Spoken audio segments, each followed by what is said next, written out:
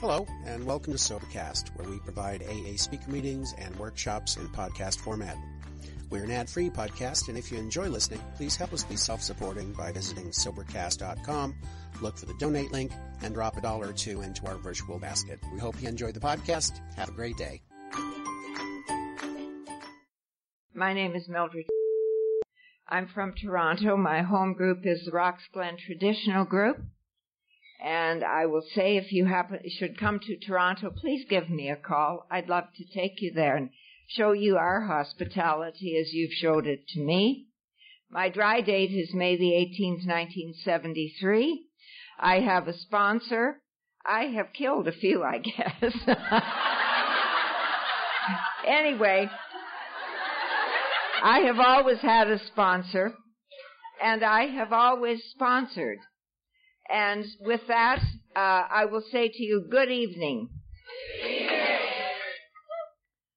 I'd like to thank Lee for making the phone call to me, and Anne for carrying on and, offering your hospitality. I'd also like to thank Carolyn. Where are you, Carolyn?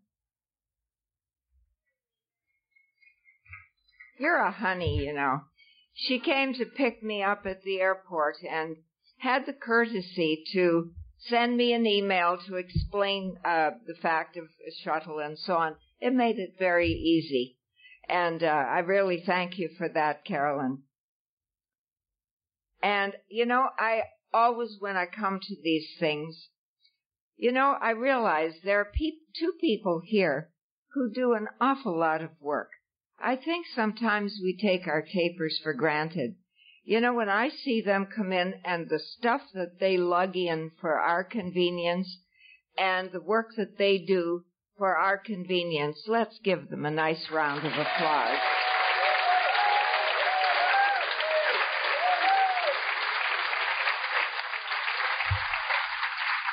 John, there's been a lot of talk about people wanting a Lee in their life. I'd be happy to have a John in my life.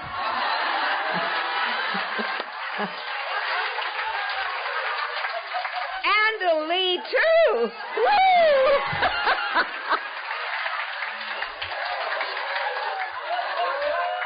Woo! Could be a very good trip. Okay.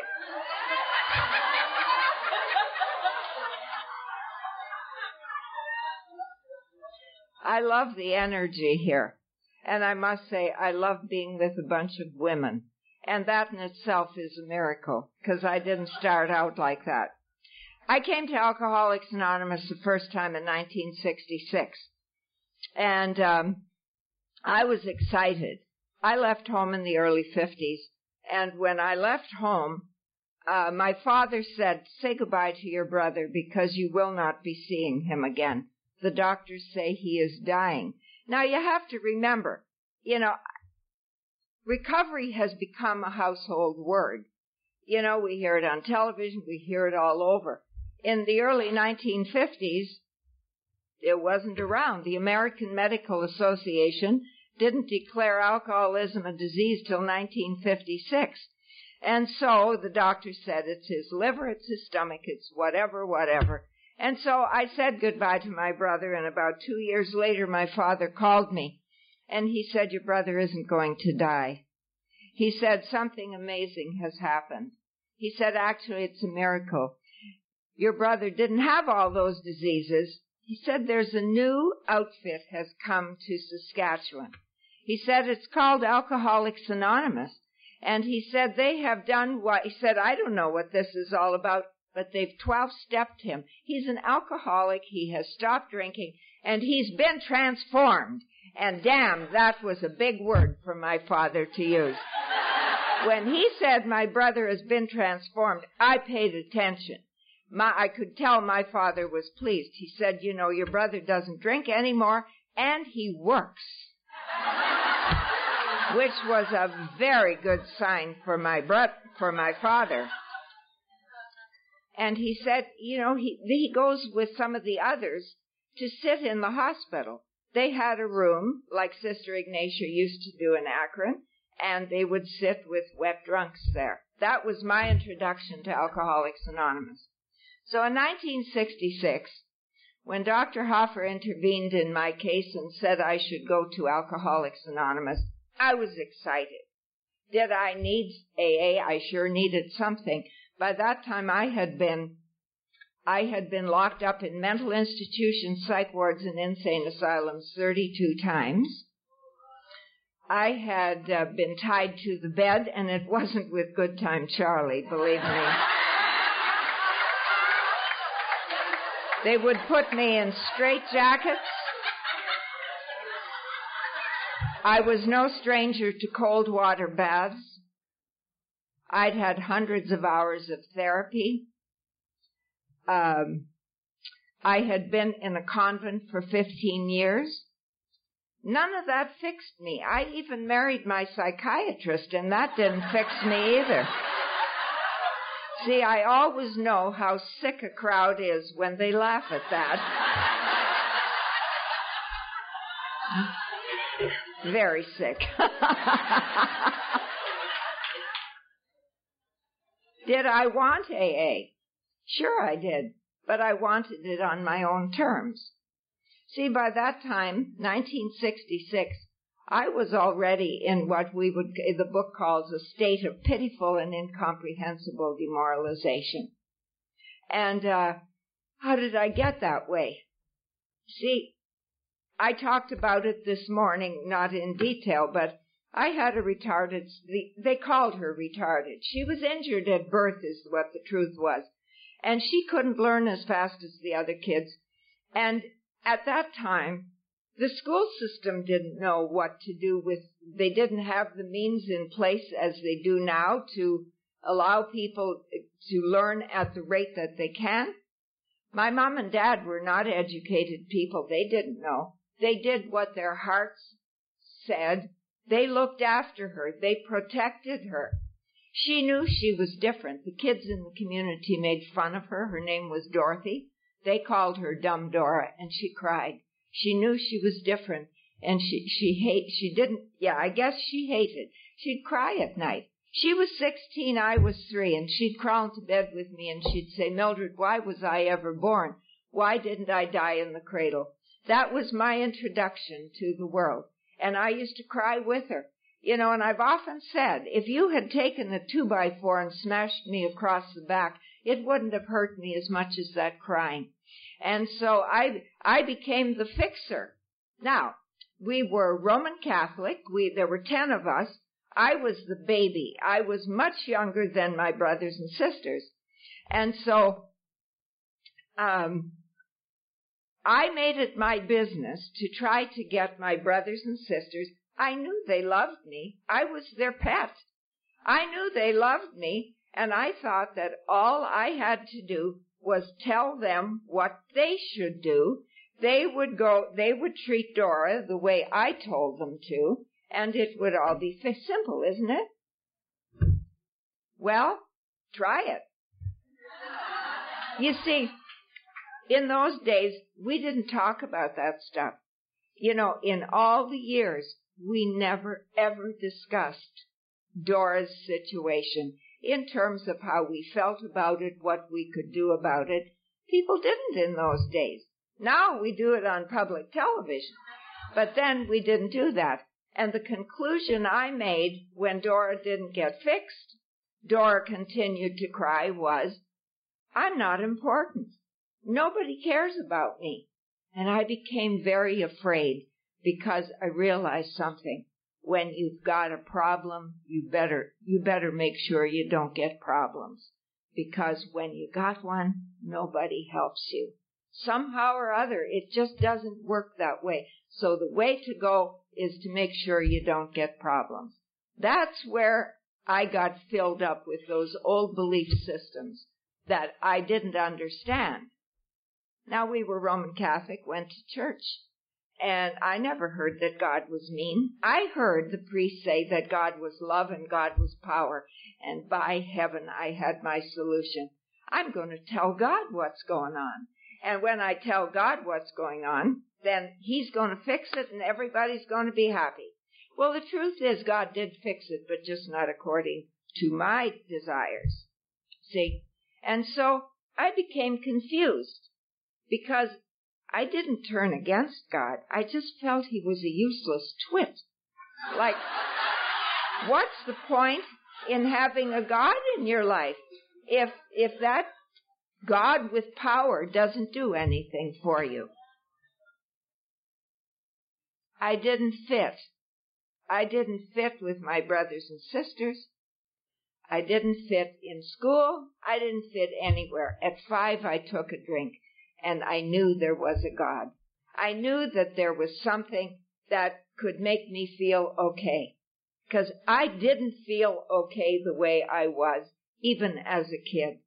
And so my father made home brew, and one night his cronies were there, and they were drinking. I wasn't afraid of alcohol. Alcohol wasn't a big issue. There was my brother, who was an alcoholic, but he didn't bring a lot of his difficulties into the home. And when people drank in my home, they became more cheerful. It was fun. My dad would sing and he would dance, and it was great. And so I poured some of that home brew into me. I didn't do it because I knew anything was going to happen, but I believe I came onto the planet an alcoholic because I was an alcoholic from the word go. It's interesting the way Dr. Silkworth talks about it. He says we're restless, irritable, and discontent until we can again experience ease and comfort that comes from taking a few drinks. See, he doesn't say we're restless, irritable, and discontent until we can drink alcohol. I didn't come onto the planet crying because I was a quart short. You see, what the alcohol did was, and I explained that this morning. It made everything okay, almost instantaneously. And that's what I chased for the next 35 years. And I have to tell you, in those 35 years, there wasn't really much that I didn't do to get a drink. And it took me right to a park bench. I didn't grow up in a family that lived on a park bench. I grew up in a family that had dignity, that had integrity, that people that were respected in their community. That's who I grew up with. And the convent certainly didn't teach me about park benches and Skid Row, and didn't expect that that's where I would wind up. I'd like to tell you that my story is the story of somebody who drank too much. That isn't really. See, Bill is clear about it. It's just a statement in there. But in the Step 4 writings, he says alcohol is the symptom. He doesn't say it's the problem. It created problems for me because it was such a great solution. I felt okay, and for many, many years, I functioned when I drank. I drank too much and I'd hide that, but when I smoothed out, I behaved better. People seemed to like me, and I seemed to like people. And as long as I didn't, because I didn't get violent when I was starting to drink. And so, you heard that. Anyway, I didn't fit. And I knew how I could feel okay. So I started stealing booze right off the bat. I started finding ways that I could get booze. Obviously, when you're 5 and 6 and 7, you drink different than you do when you're 37. But the fact was, and the person who saw it and who talked to me about it was Dora. She'd shake her fist at me and she'd say, "You're going to become just like Henry," because, she knew that he drank too much. I didn't fit at home. I didn't fit in school. My parents sent me to a convent finishing school. I didn't fit there. When I was finished with high school at 15, I wanted to be a lawyer. I thought that would be a great, career for me. But I didn't go. For years, I couldn't tell the truth about this. I didn't go because I was full of fear. I was raised on a farm. And, you know, we didn't have television. I knew nothing of the big world. But what I did know was this. If I'm going to do that, I'm going to go into a place, I'm going to have to go with people I don't know. I'm going to have to go to the university. I'm going to have to do all kinds of things that filled me with fear, and I wouldn't do them. See, the book says, how does it word it? It talks about all the things we've lost because of fear, and that our lives are shot through with this fear. Mine certainly was. And so I hung around for 2 years, and then at 18 I decided I'm going to a convent. See, I was giving up on humans fixing my life. I didn't feel okay.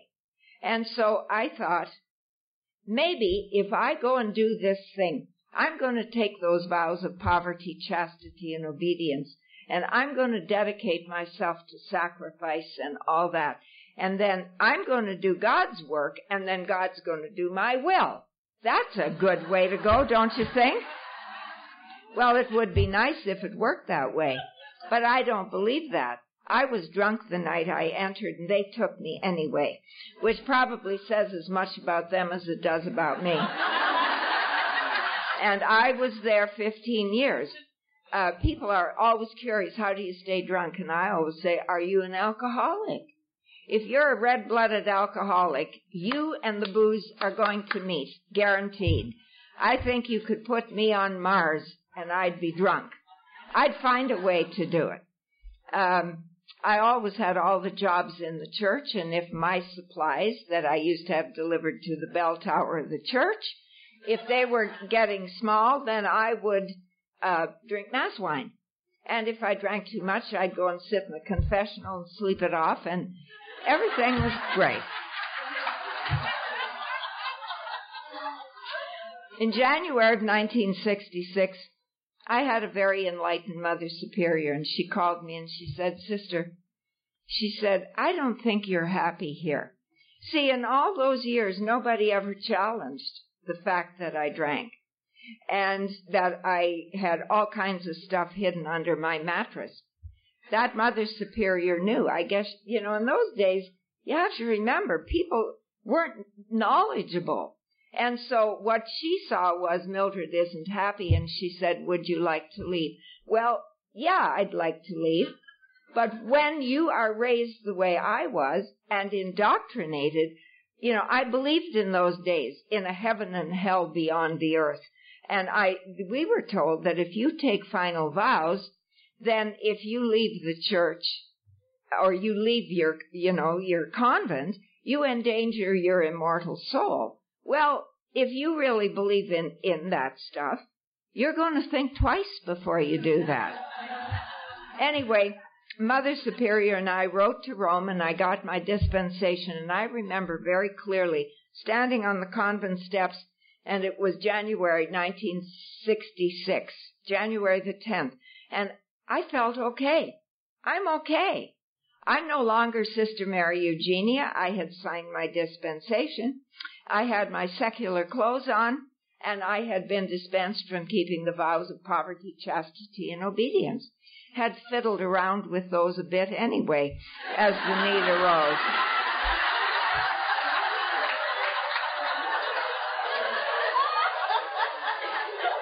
I didn't know how to do secular life.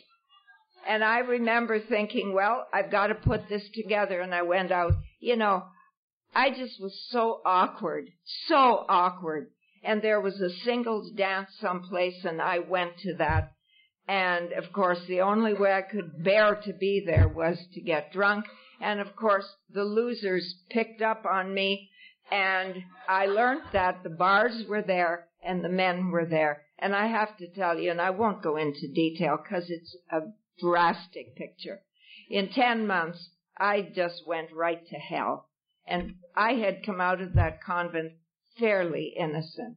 There was nothing innocent about me by the time November of 1966 came. I had done it all, and I was ashamed of it all, and I felt dirty beyond dirty, and I didn't know what to do. And somebody told me about a psychiatrist at the Ontario Insane Asylum, and I went there. And I have to tell you, I felt comfortable there. And I didn't want to leave, and after 2 weeks, my brother found me, and he took me back to the prairies, which is where my home was. And, when you think about life, you think about decisions you made, and you see that you got to be at the exact right place. He said, "You want to go to Regina or Saskatoon?" I said, "Well, Saskatoon," because it was about 70 miles from our family farm. And there I was to meet Dr. Hoffer. Dr. Hoffer knew about Alcoholics Anonymous. You have to understand, by that time I had a file that thick. I'd been diagnosed with every disease, mental and otherwise, in the books. And Dr. Hoffer knew Bill Wilson because Bill Wilson had consulted him about the LSD. And so he knew about AA, and he went to my doctor and he said, "This woman, we have to rethink. She's not all that stuff they say she is. She's an alcoholic, and she should go to Alcoholics Anonymous." And so when my doctor came to me and said, "We think this should happen," I was excited. All I could think of was, my brother got transformed, I'm going to get transformed. And I went to AA, and I waited. I really didn't know what was going to happen. I didn't know who was going to do it. But 3 weeks later, I just felt as crappy as I ever had. And so I know now there is stuff you can do and take that'll change the way you feel. And I'm not going to get into that except to say I learned something those 5.5 years. You can run to all the meetings and you can park your hiney on the chair, and if you don't go to meetings, work the steps, what else? What else? Right. If you don't do that stuff, you're lost. I sat there for 5.5 years. I don't know if any of you remember Cease Corrigal. He was my first sponsor because I was in Prince Albert. That's where I got my first teaching job. And you know how different life was. I phoned a school. They had advertised for a teacher, and the principal said to me, "Where are you?" And I said, "I'm in the psych ward." I mean, I didn't have too many skills, I can tell you. And he said, "What are you doing there?" And I said, "Well, I left the convent and da-da-da-da-da." And he said, "Come and see me." And he gave me a job. Can't imagine that happening in 2011, can you? So, anyway, for 5.5 years, Cease was my sponsor, and that's when Chuck Chamberlain used to come to Prince Albert, and Wesley Parrish, and great people like that. And they talked to me. And, I realize how you are, what you hear tonight, what you hear at any time. It's not between you and me. It's between God and your soul and your point of readiness. Chuck used to sit with me, and he would talk to me, and he'd say, "You already are everything that you can be." I didn't get it. I continued on my merry way for 5.5 years, and at the end of that time, I didn't hear. I couldn't hear. My head was so full of theology and so full of this idea that I know about spirituality that I couldn't hear what was being said, and I left and I drank again. I'm not going to give you a big to-do because I don't think that's what makes me an alcoholic. I can tell you that I drank anything and everything. I'm not one of those who needed a special glass to drink a special drink. I wouldn't have known if the bottle was fine for me, thanks. And if I couldn't get booze, I drank perfume, Chanel No. 5, my personal favorite. I drank vanilla. I drank whatever I could get my hands on, and I took whatever. If you handed it to me, I didn't ask, "What is this? What's this going to do?" I just took it and took the consequences of whatever it was. So I left thinking, I'm okay. These alcoholics haven't helped me anyway, and I'm not going to drink. And within a day, 2 days, I was drunker than I had ever been. I was jumping out of a 2-story window because somebody had locked me up on the 2nd floor. And I'm not too smart either, because I remembered throwing out a chair and thinking, that'll break my fall. Because it was a long way down. And I landed on the chair, of course, and broke my foot, and on it goes. So I was having DTs, convulsions, and I couldn't stop. See, for 35 years, I couldn't stop. My life was controlled by who had the booze, how much they had, what would I have to pay for it, where were we going to drink it, and all that kind of stuff. And I was willing to take the consequences because I absolutely hated the way I felt. My mother used to dog me, and she used to say, Mildred, you're such a nice girl when you don't drink. Well, the point was, she wasn't having to call somebody, because my father was dead by this time, she wasn't having to call somebody to pick me out of a ditch. And this was good. And so she'd say, you're such a nice person. And she couldn't understand that I couldn't stand the way I felt inside. See? That's what going to meetings is. That's what working the steps is all about. That's what the spiritual work is, so that I can learn that things change inside, and it's all about getting right with God. I can't get right with you if I don't get right with God. And I can't get right with you if I don't get right with myself and understand who I am, and I knew none of that. See, so a head full of theology doesn't do it. Nothing wrong with those who want to study theology, but I thought that because I was a well-educated woman, that, I knew stuff and that I was okay. And when you mentioned G-O-D, I shut down, because what can you tell me about G-O-D? And there are consequences for that. So I drank for another 1.5 years. My husband, too, was an alcoholic, and he, too, drank. And by that time, we lost everything. And I mean everything. There was no little money stashed away. We lost the house. We lost the cars. We lost the fancy lifestyle. And people shunned us. So that by the time I got here, I didn't have a friend in the world.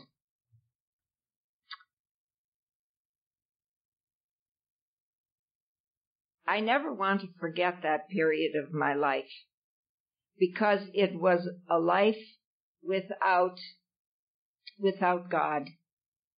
And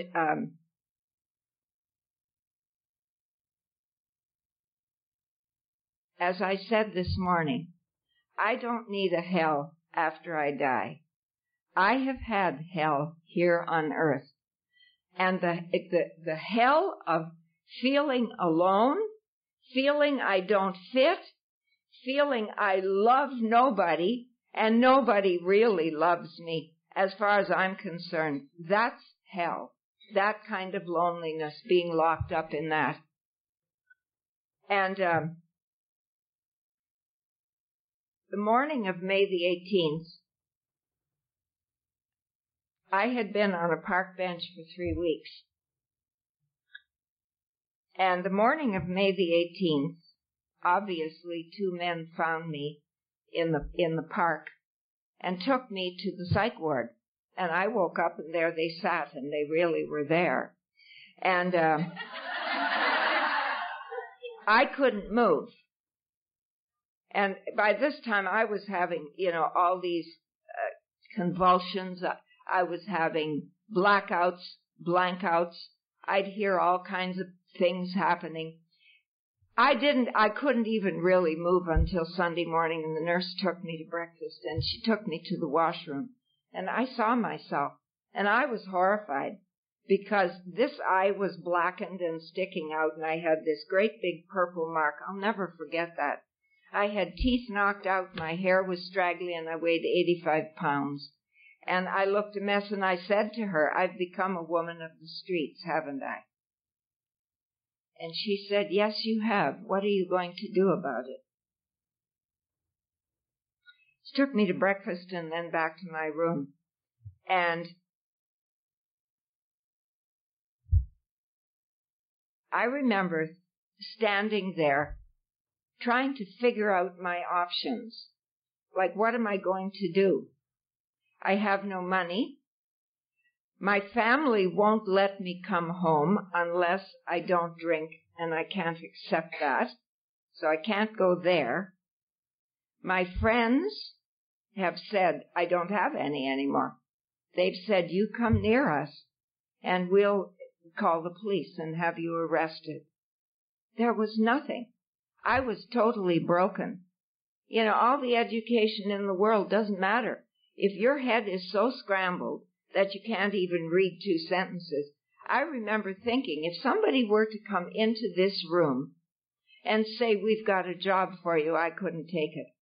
And so I made up my mind, that's it. I'm going to take my life, and I knew how to do it. I'd been around psych wards long enough. I'd heard enough. I knew exactly where I was going to go. I knew exactly what I was going to do. And I called, and I remember just feeling totally indifferent inside. Half an hour, it's going to be over, because I can't fix it. It's this funny thing about prayer. It's a funny thing about this business of when we're asking God to do our will. God, let me be sober. God, fix my life. God, fix Dora's life. God, do this. And nothing happens. See, I realize today I live in God's world. God doesn't live on my terms. And that morning, my prayer, I didn't call it a prayer. I don't know how to do life. I'm done. I've tried everything I can. I don't know there's a person on the planet that I could manipulate, that could give me anything, would want to. I'm out of here. And then it's done, and whatever's on the other side, so be it. And I called the nurse to get my clothes, and she went to get my clothes. And as she was gone, in a heartbeat, it was as if a giant hand reached into me. I was 40 years old, and I hadn't drawn a sober breath if I could draw a drunken one. And in a heartbeat, that compulsion and obsession was taken away. And I stood there. And as I stand here, I still remember that morning because I didn't know what had happened. But I remember thinking, I don't have to drink anymore. That's done. And, I didn't call that God. I didn't know what had happened. All I knew was, in amazement, I don't have to drink. And I remember saying, whatever you are, whoever you are, I don't know how to live sober. You'll have to send me somebody. And if you do, these words are emblazoned in my mind. If you send me somebody, I'll obey. And as I said it, there was a rap on the door. Honest to God, I still get goosebumps. Sometimes I need to go back to that and remember my powerlessness. And when I was willing to open the door, somebody tells me somewhere in the book it says if you open it a crack, God can fling it open. And that to me was what happened. I opened the door and a man stood there and he said, I saw you at breakfast. Can I help you? And he said, are you alcoholic? And I said, yes. Do you want to make something of it? And he said, no. He said, I came to offer you help. And 2 days later he came. We're a lot of good people in here, aren't we? We're a lot of good people in A who want to help others. But I have found a lot of good people who have played a significant role in my life, and he was one of them. He wasn't an alcoholic. He just knew that there was a hospital treatment center. 1973, that was unheard of. Dr. Bell had started this place, and he took me there 2 days later, and I had an interview, and the nurse said, yeah, you need treatment, but she said, you have no money, so we can't keep you. And as I was leaving in further despair, I hear this booming voice say, you keep her here and give her a bed. And I got a bed, and it was the perfect place for me. It was a place where they didn't push God and they didn't push AA. They did the therapy routine and they fed you and you had a little relaxation And, of course, the inevitable Jitterhouse romance came up. And when I left, I had some hope. They gave me enough money that I could get a room on Skid Row, and the psychiatrist there who had looked after me, that was my one thread of hope. He said, I want you to come and see me once a week, because I was not going to AA, and I went down to Skid Row, and that's where I lived. And he had said to me, get a job. And I went from door to door and knocked on doors for 2 days, saying, is there anything I can do for you? And finally a man said, I have a factory, and he said, if you'll come and sweep the factory, I'll give you, and I forget what it was. It wasn't enough to have a luxurious life, that I can tell you. There were days there was no food in the fridge. It's a funny period. I'm using the wrong adjective. It wasn't a funny period. It was a powerful period, because I put one foot ahead of the other, and I kept on breathing. And once a week I went to see Dr. Maharaj, and he would tell me, it's okay, Mildred, you'll be okay. I don't know how, but he said, you'll be okay. And he was my hope, and he, in a sense, was my contact to the universe. And at the end of about 6 months, I was in the institution one day, and a man said to me, do you want to come to a meeting with me? Well, men weren't exactly lined up to date me. So I went. I didn't know what meeting we were going to, and it was a meeting of Alcoholics Anonymous. And it's amazing how things happen. I remember not a word that was said there, but what I remember was people.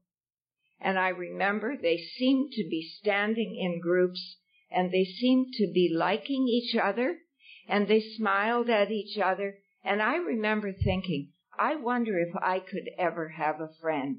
I wonder if I came here, if I could ever be part of a group like that.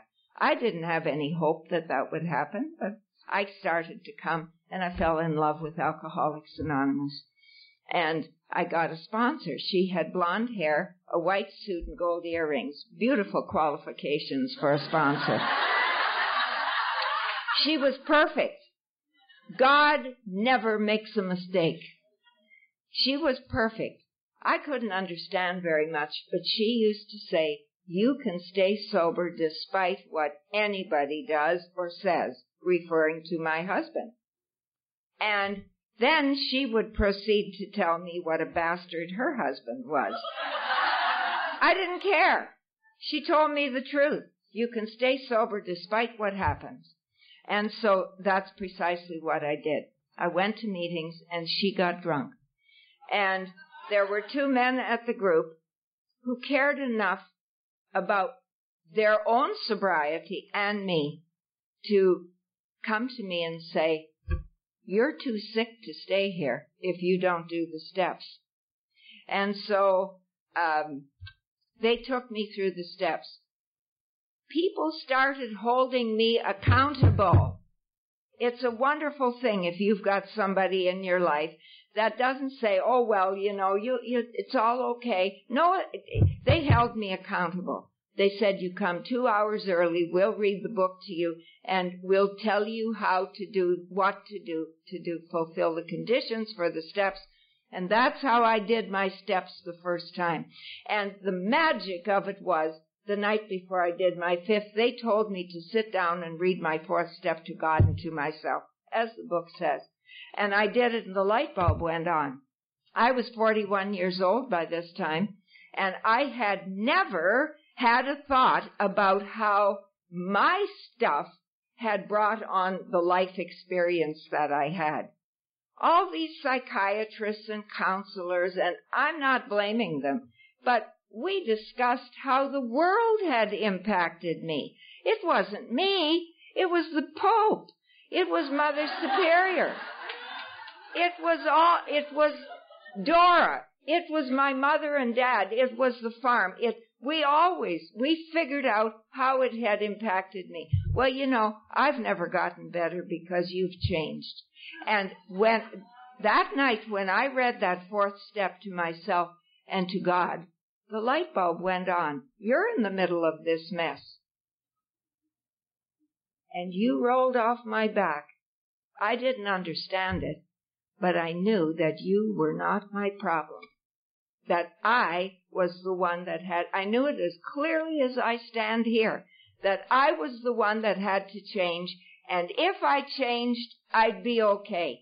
You see, God's grace, I believe, is available to us all the time. I don't believe that grace is an unmerited gift. The problem with that idea is, if there are unmerited gifts, then there are merited gifts. And I have to say, what have I merited? What have you merited? See, I think everything is a gift. And I think that's what grace is. It's the activity of God that's available to us at any time when we allow that to happen. At the end of that time, I got a teaching job, because that's my career. I'm a high school and college teacher, and the God shots were amazing. My first sponsor had gotten drunk, and I had met a man in the program. Don't get any ideas. He was strong. He radiated strength, and he was about 15 or 16 years sober, and I just knew that he wouldn't put up with any nonsense, and I knew the game was over. I somehow, maybe I couldn't have articulated it, but I knew that the way I had been living just didn't work, and I didn't know how to do life sober, because now I'm sober, now I've got a teaching job. I am Mrs. AA in that school. Yeah, right. And I'm probably the most emotionally disturbed person on the whole staff. I didn't know how to change it. See, I talked this morning about those old ideas. When students didn't do what I wanted, I didn't see what was wrong with them. It was like the rock being thrown in my pond. And what I would hear is, you're not important, they don't care about you, etc. And I would go mad. See, and I would yell and scream and carry on, and I didn't know how to move on in my life. The people that have done me the greatest favor are the ones who told me the truth. And he was the one, he was always kind, but he was firm. I always say he had a size 16 boot, and he didn't hesitate to apply it to my backside. And I'm very grateful to him because he really helped my life to come together. And he kept me on track. I owed piles of money. I had cheated and lied and all kinds of stuff. And so he said, I want a list of what you owe, and I want a list of what you're paying back. And so that's what we did. I didn't have fancy clothes. I didn't have a fancy car. I didn't have much furniture at all. And when I'd say, can I buy this, he'd say, pull out the list. Have you paid that back?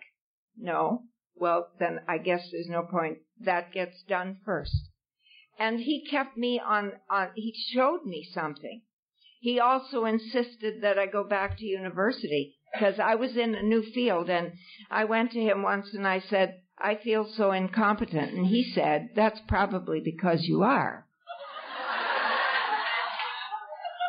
What would it take for you to get some competence in the field you're working in? I said, I'd have to go to university again.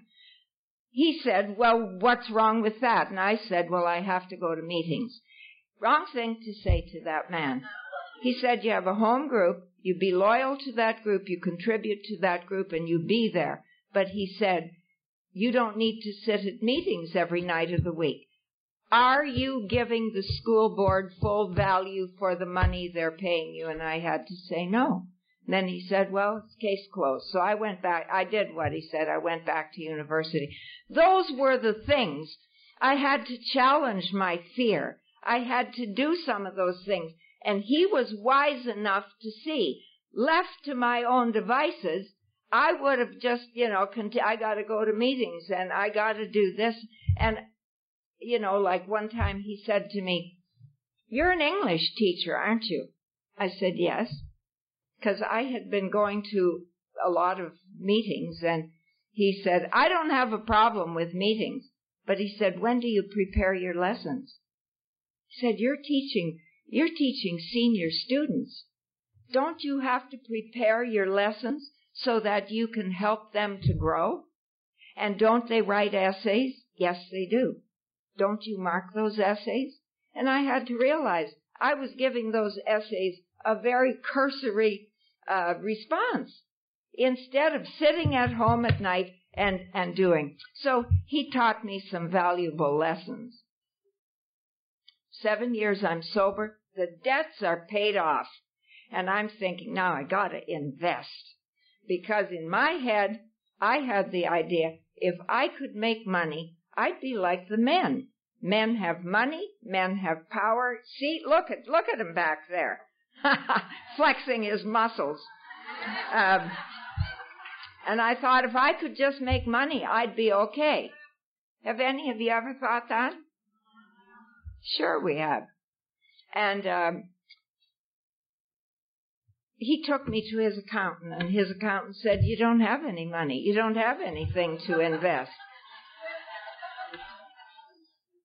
Within 10 days, I had bought my first house.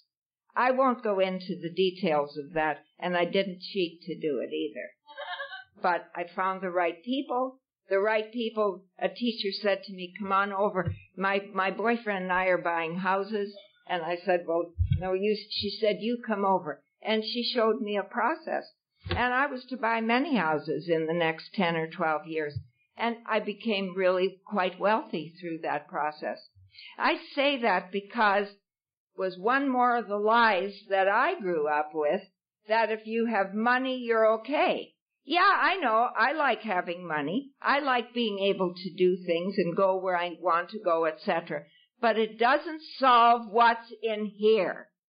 And so those first 20 years, as I said, I was a good member of AA. I was a decent human being, the best I knew how to be. I was buying and selling houses. I was teaching. I was starting to speak at conferences and so on. And I had a rich, full life, and I had lots of men in my life, and life was good. Except it wasn't okay. I sat at meetings, and I saw everybody else. They looked okay. People would get up here and say, you know, I got sober, and it just gets better and better. And I'd think, good for you. What's wrong with me? It's not getting better and better. See, then when I was sober 20 years, I think everything just happens just right. You know, like I said this morning, Tom Ivester said, I heard him say years ago, the ideas that I had about the way my life should go, they all went up in smoke. But I recognize that there's a power that has guided me through my experiences, and that's what I have to say. I needed those 20 years. I needed the years to sit here and say, why are you seeming to be okay? And I don't feel okay inside. And then one day, I was at a conference, and a man spoke about the bondage of self. And he said, I'm 28 years sober now. And he said he had started this business, and the business just didn't seem to take off. And he said he got somebody to help him, and he realized that in childhood, he had taken on these old messages of, I don't deserve, I'm not okay, etc. And that was the energy. I can't get away from that, because I believe that one of the things the thing I'm here to do is to take my relationship with God seriously. It's one thing to be sober, but how am I growing in God consciousness?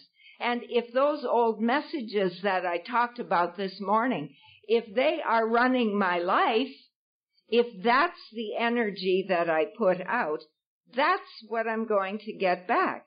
And you see, he said, as he began to realize, he said, I'm a God being. That to say I don't deserve doesn't fit. If I truly believe that I'm a God being, Why shouldn't my business go well? And he went on and he talked about that in the third step prayer where it says, relieve me of the bondage of self. And he realized that the bondage of self for him was those old ideas. And I went running up to him after the meeting, and it was through that, and then my friend Ted reading that portion to me from step 8, and I found the teacher who helped me to see what the old messages in me were, because it wasn't that people didn't I don't think it was they didn't like me.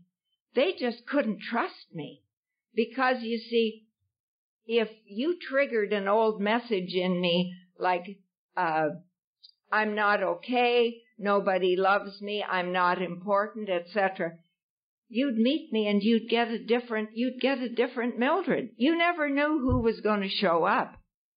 And you see, so I got that piece of information that I talked about this morning, and that saved my life. People would say to me, what have you done? You are so different.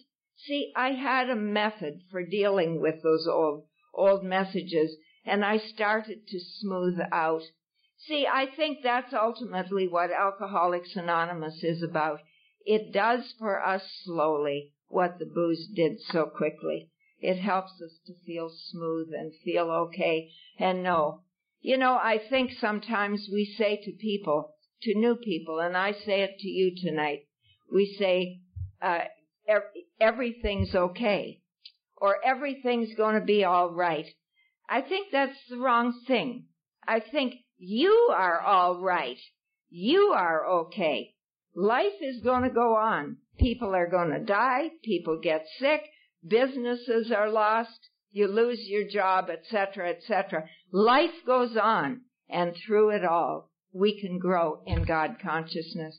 That's what I think the deal is about. And so I changed 21 years. I'm a little ahead of myself because at 21 years, I thought about suicide again. And I'm thinking, I'm doing everything I know how to do. I want to be happy, joyous, and free, but I don't feel that way. And I don't know how to stop the bleeding, because I knew that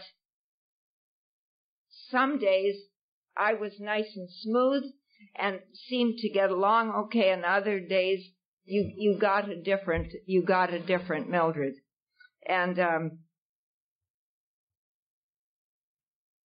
I had another spiritual awakening. And I knew it was going to be all right. I didn't know how. And about 3 weeks later, Father O'Brien called. And I want to talk about that because he asked me to come and give a retreat. I had never in my lifetime considered giving retreats. And I'm good at it. It's, I think, really what I came to the planet to do. And, but I'd never given one. So I put a retreat together, and it was for 70 women. And at that point, I'm not still too crazy about women. And I finished the retreat on Sunday morning, and I find myself standing there bawling in front of a bunch of women. I know how to use a strategic tear with a man to get my way, but to bawl in front of women, but I did. And I heard these words come out of my mouth. I don't have a friend in the world. I just feel lonely all the time. I have many acquaintances, but I am close to nobody. And that was the truest thing I had ever said. And God bless those women.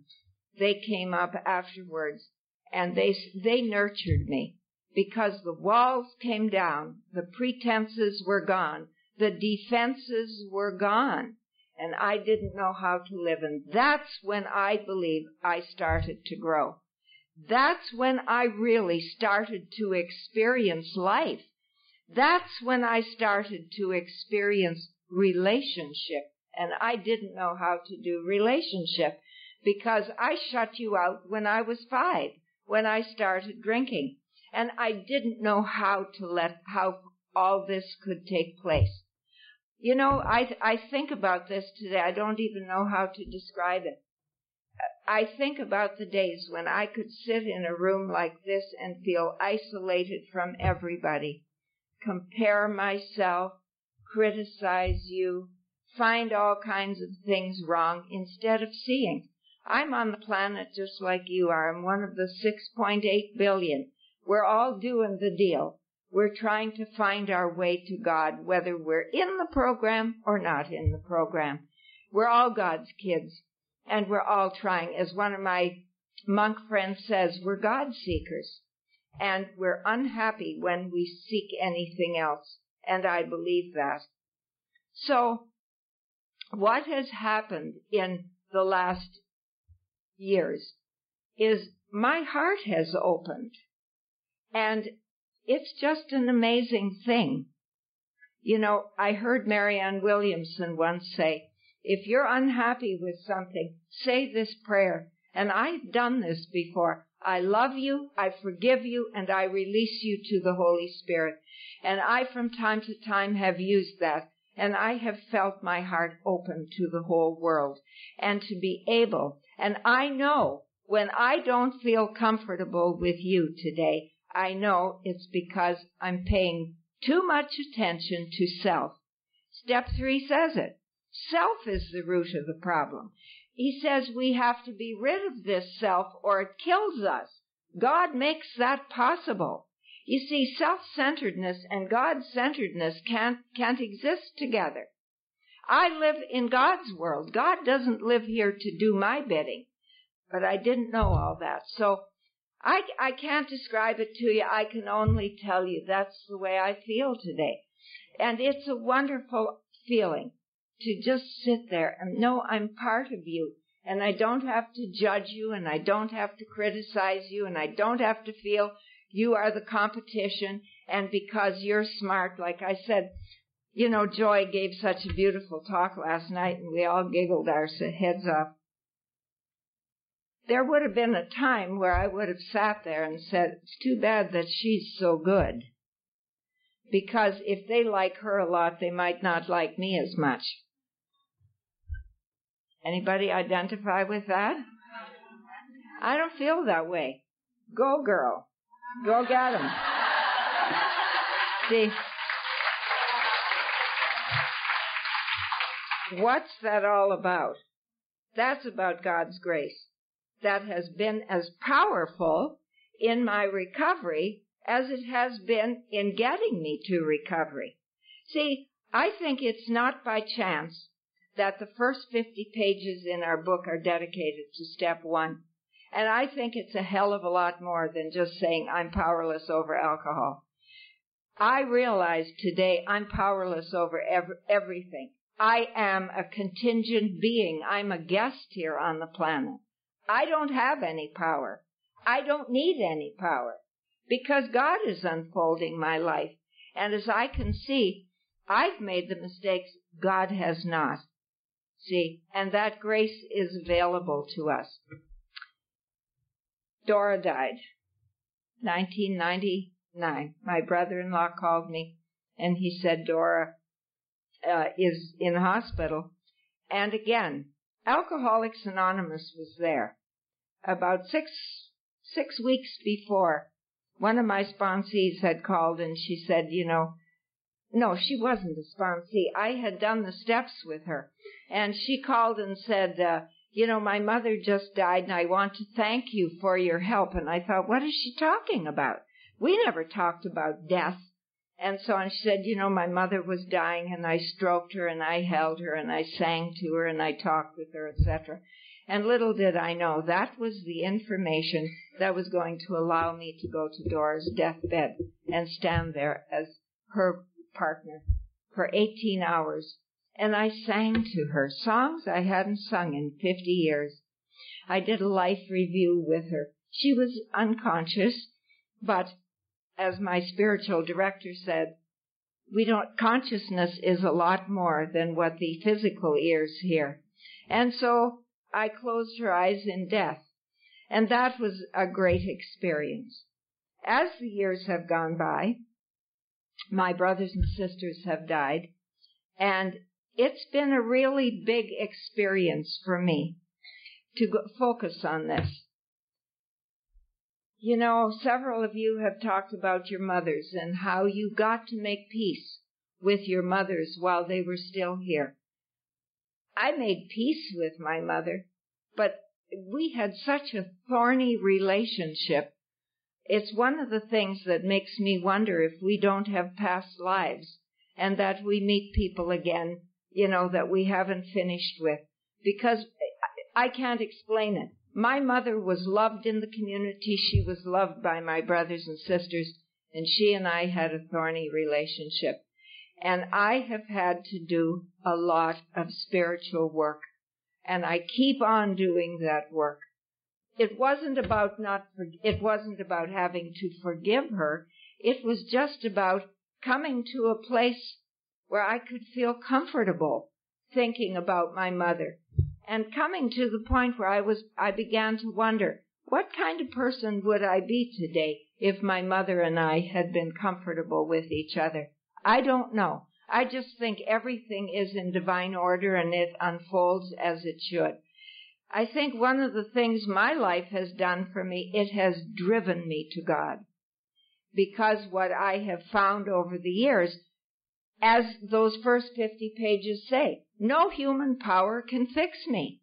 I'm not one of those who can recover on a non-spiritual basis. I'm not one of those who can stay here on a non-spiritual basis. And I'm not one of those who can grow here on a non-spiritual basis. Meditation is important to me. Spiritual reading is important to me. Practicing the presence of God is important to me. That's what enables me to live, rather than from self, to live from who I believe is within me. Close with saying, I trust today not the God of my understanding, but the God of my experience. If I could bring the God of my intellect, if that could be my God, my intellect's pretty puny. Heaven help us if that were God. But I'll tell you something. I have had an experience of God, and I'm not talking about a pink cloud experience. I'm talking about standing in that hospital room, ready to go out and take my life. And in a heartbeat, the compulsion and the obsession being lifted. And in 38 years, I haven't spent 5 seconds thinking maybe I should drink, or maybe taking a drink would be a good idea. That's not Mildred. That has to be where the soul connects with grace. Bill says it. He says he was catapulted into the 4th dimension. And of us, he says, we've been rocketed into the 4th dimension. What does that mean? I think it means that God has touched us when we have, not because we prayed or said, God help me, but when we've known, I can't fix it. It's a wonderful thing. And so he says we've been rocketed into the 4th dimension. And then he goes on to say, see to it that your relationship with God is right, and great things will come to pass for you and countless others. I've loved being here with you. Love to all of you.